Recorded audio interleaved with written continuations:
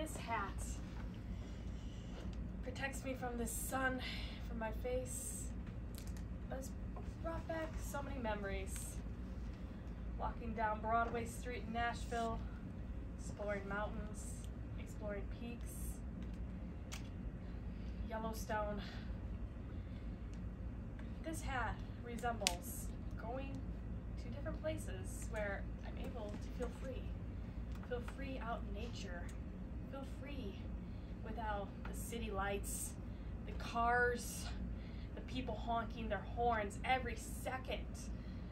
This hat resembles the beauty of nature, freedom that is stripped by so many.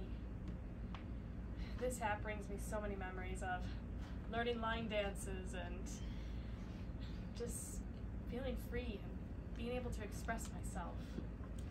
This hat is one unforgettable hat. I don't want to have to donate this.